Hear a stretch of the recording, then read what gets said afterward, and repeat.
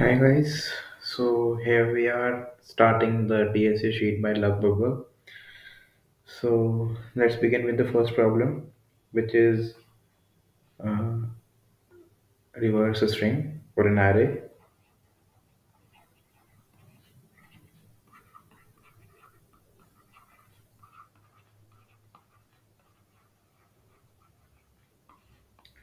So let's understand how a string or an array is represented. An array, you all might know, looks something like this. Um, a string also looks something like this, like a string, like you store hello in a string named as. So hello would be stored like H, E, L, L, O. Indices would be 0, 1, 2, 3, and 4 subsequently. Now the question asks us to make the string or the array as O, L, L, E, H. That is, it should be stored in the same array, something like this O, L, L, E, H, with the indices 0, 1, 2, 3, and 4. Now, how should we proceed? To proceed, you can first think of the brute force approach, which would look like brute force approach would be like, okay, bhaiya, I would take another array of same length, that is 5, 0, 1, 2, 3, 4, yeah, and I will start a loop from the fourth index, that is the n minus 1 index, up till zeroth index, and store it in the ring. Like if I write a pseudocode, just a minute, yeah. If I write a pseudocode, you would say something like for I equals to n minus 1 up till 0, and let me start a j here. J equals to 0 for this reference. For this array reference, we are using j. Let's name this array as a. Now you are saying me that we are a of j equals to s of I, and after that j plus plus. So how would this work? Let's try run this. So in the subsequent array,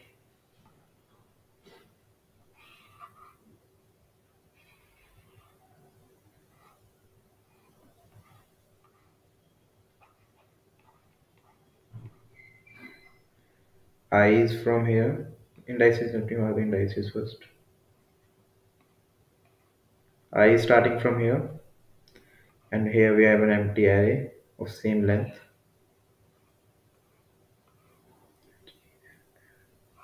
Yeah, j. The indices are like this. J is starting from here. Okay. So the first step says, firstly I will go to. Oh, I will start from 4. J is starting from 0. We take the O and store it here. O comes here, J plus plus. So J proceeds and becomes to 1. J comes here. Then we have L here. We place L there. After that, J becomes 2. J comes here. Also, subsequently, I is also moving backwards because it is in the for loop. Okay. We again find an L. Again find an L. We again mark L here. Move J forward and I backwards. Find a E, mark E at the position. J again moves forward 4 and I moves at 0. Find an H, place H here. J moves here out of indices. But that is not the terminating condition. The terminating condition is I moving up till 0 and then afterwards it will terminate. So after that, I will come here. That is on the minus 1. But the for loop says that I should be greater than equals to 0. So here we have got an array A which consists of the string in the reverse. Like A is reverse representation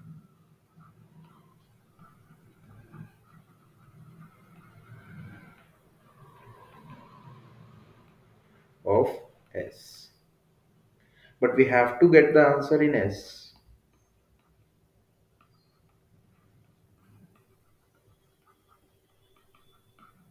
So what can we do? Yes, you are right. We just have to copy A back to the S. So here we will not need two variables to get the count. We just need an I which will go from 0 to 4 or 4 to 0 your way. Either you have to go increasingly or decreasingly. So the loop will, the pseudocode would something look like for I equals to 0, I less than equals to s dot length minus 1 I plus plus. Now because we are copying a to s, we have to assign s I equals to ai. The for loop will terminate and we can safely return s. I don't think that's a problem. That was an easy solution. Now let's analyze time complexity and space complexity. So in the first step, when we copied S to A in reverse order, we just choose a single loop and the time complexity of that would be O of n. And in the second step also we copied A to S and that also be O of n. So time complexity would be like O of n plus O of n, O of 2n, and all of us know that O of 2n is also equals to O of n. Now let's analyze the space complexity. We can also see that we are using just an same size array to store the numbers, to store the string or numbers or whatever you can say. So that will also be O of n. So now you will ask me that, Bhaiya, is there any other way we can do it in the same less time complexity or space complexity? Yes, I would say yes. It is possible. So let's apply a optimal approach.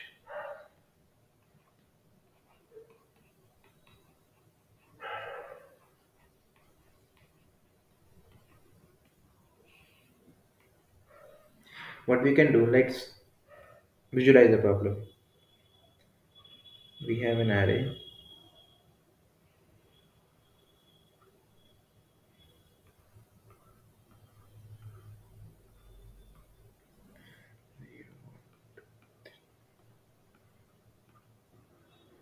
Let's like just A, B, C, D, E, F. And we want to transform it into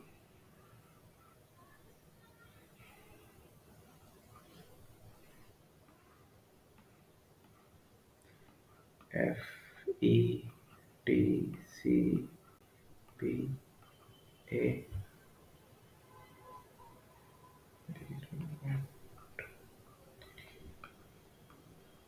So what is actually happening? If you see closely, A is replacing its position with F. Similarly, B is replacing its position with E, and C with D. So if you can see, we can run a loop that comes starts from here, then there, and then terminates. So we are actually accomplishing our end goal. So now let's observe the indices. The length of the array here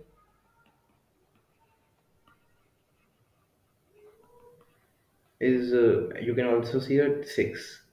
Okay, so n here is 6. How can we proceed? Like if we are using a, indice is 0, f, indice is 5. Now 0 and 5, 0 and 5 means If we link 0 to 5 and we have a 6 as a supporter, we can say that if 5 looks like 6 minus 1 minus 0. Similarly for B's index is 1, F index is 4. So for linking 1 with 4, the above formula applies again. 6 minus 1 minus 1 equals to 4 equals to 5. Now what? Now let's examine C and D. C equals to 2, D equals to 3.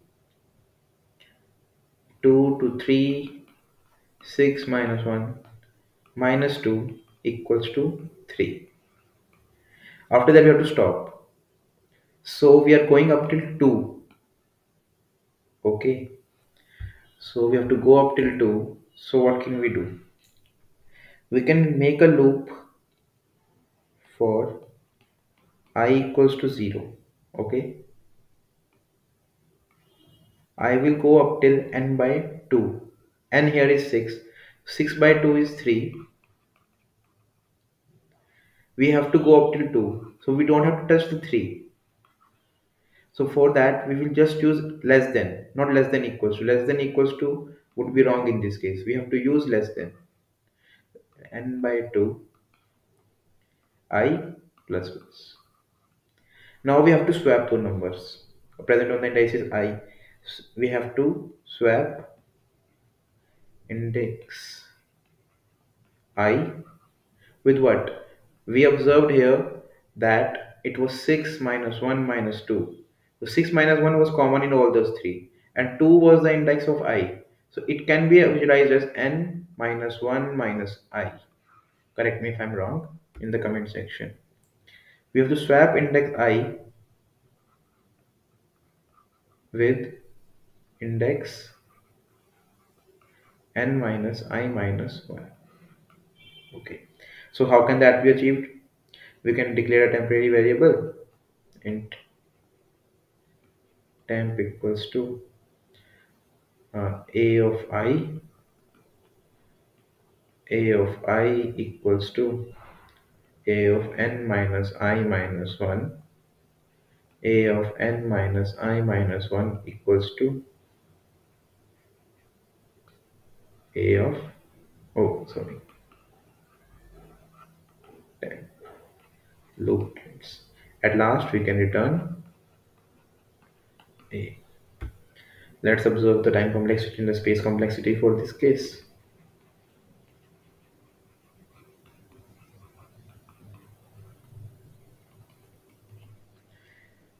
So here we are moving up till 0, 1, 2, up till n by 2. So the loop will give the time complexity of O of n by 2, which is O of n.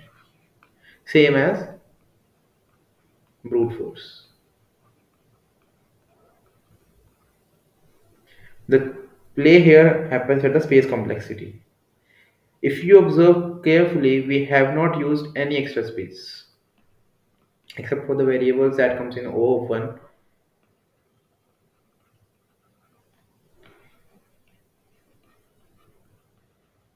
For the variables, the space complexity will be O of 1. So we are saving O of n space from the brute force approach to the optimized approach. Hope you understand. Let's code it down. So yeah,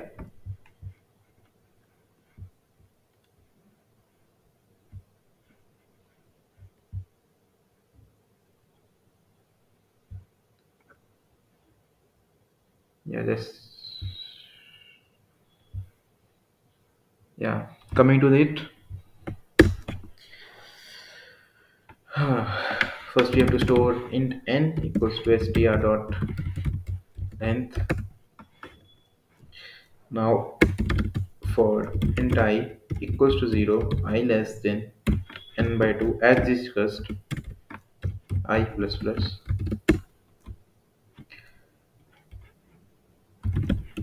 char temp equals to stri equals to str n minus I minus 1 str of n minus I minus 1 equals to 10. Return str. Let's hope it works. We are running a compile and run. It is working for compile. Let's try and submit it. Yeah, so it worked. Hope you enjoyed the lecture. Thanks for watching.